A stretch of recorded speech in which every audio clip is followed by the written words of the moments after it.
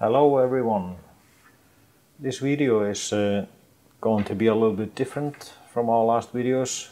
It's going to be very short, I hope, hopefully just one take.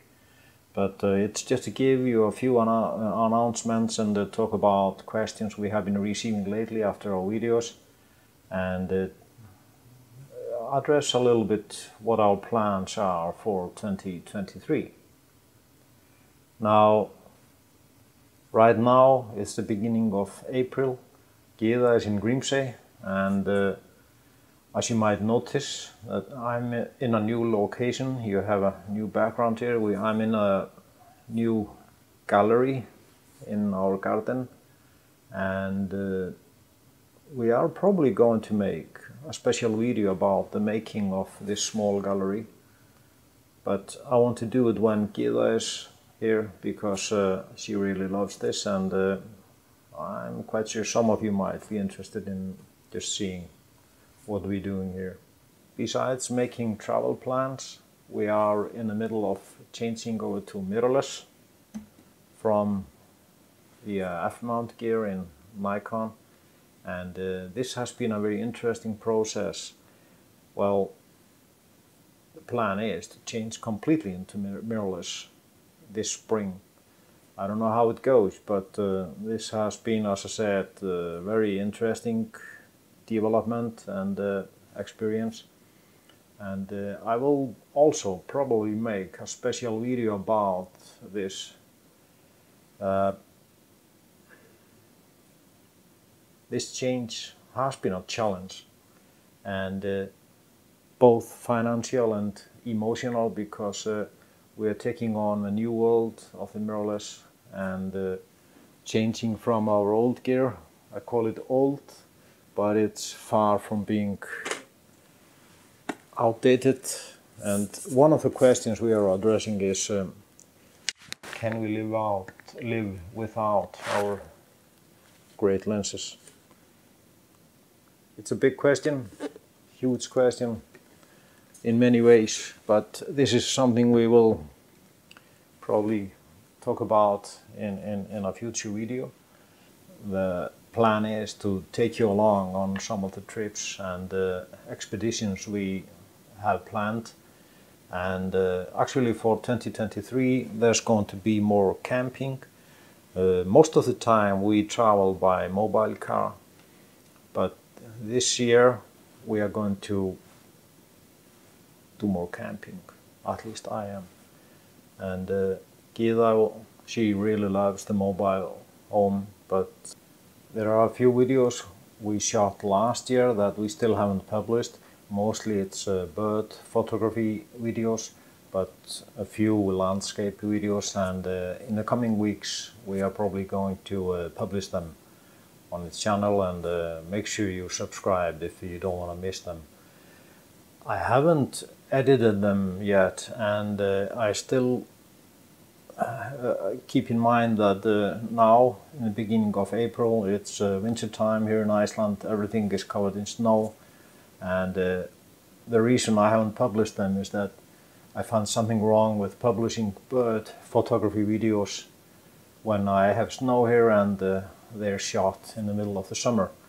So you might see a little bit older stuff in the next coming weeks, but we will start taking new stuff now late in April, and when May arrives the bird season is full on here in Iceland, and we look very forward to many adventures regarding bird photography.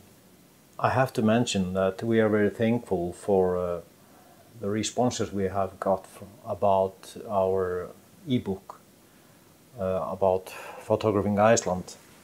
Now, photographing Iceland, this one, 352-page book. We published an ebook version of this, a real ebook, resizable and very easy to use on the phone.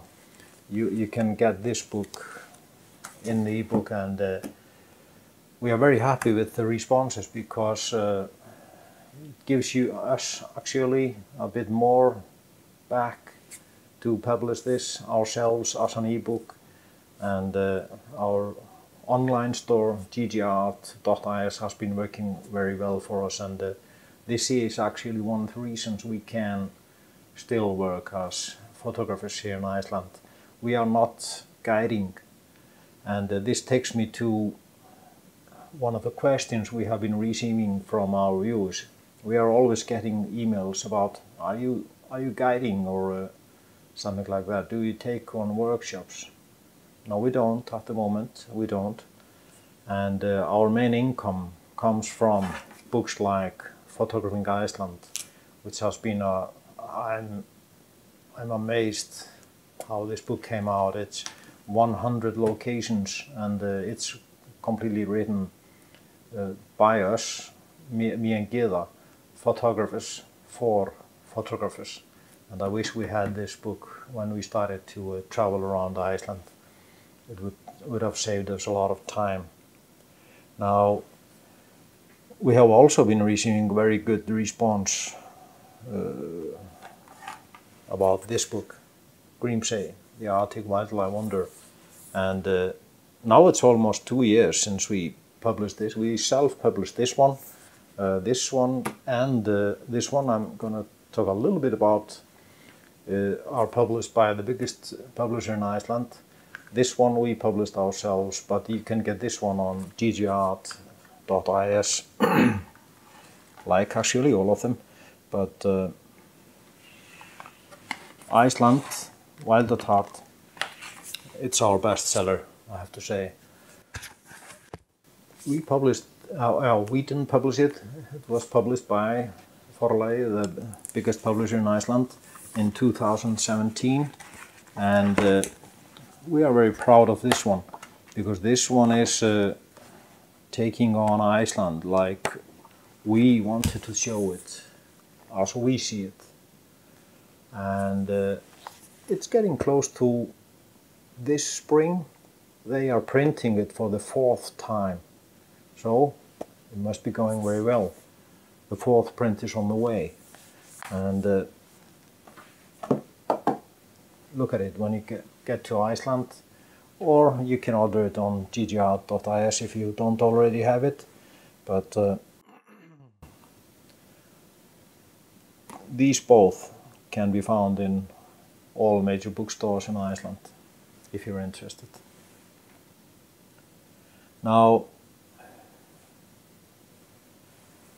talking about plans and projects, we are getting a lot of questions, as I said, about guiding. But we live here in the north of Iceland. We don't guide, we don't do workshops, but I'm never going to say never. But what happened was that after our last 2 videos about the Arctic fox and the problems we have here in Iceland with the hunting of the Arctic fox, and the development that now companies are starting to offer guided tours for Arctic fox photography, which I have always considered almost impossible because of all the hunting. There are thousands of Arctic foxes shot every year in Iceland, and it's sponsored by the government. Actually, Iceland is the only country I know of that is sponsoring the killing of Arctic foxes, even at dens, and killing the cubs. But that's another story. Now, we have been asked, are we guiding Arctic fox tours? No, no guiding, no workshops, no nothing. We make our living by selling photos, we make our living by selling books, and taking on projects that make us alive in this business, stay in this business. Now, if you ever, just one advice in the end, if you are ever in Iceland and you are a wildlife photographer, you are photographing Arctic fox, you are so lucky to meet an Arctic fox in nature somewhere, just keep in mind that it's heavily haunted here in Iceland, and keep the location to yourself. make sure no hunters know where it is. I don't care if it's in a protected area. There's not so, of course, there are locations that everybody knows of, like Hotstrandir.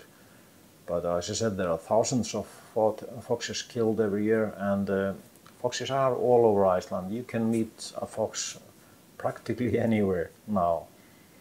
So if you do, keep this in mind, keep the location to yourself, and be aware, or at least aware of, the interest of hunters in this Arctic animal.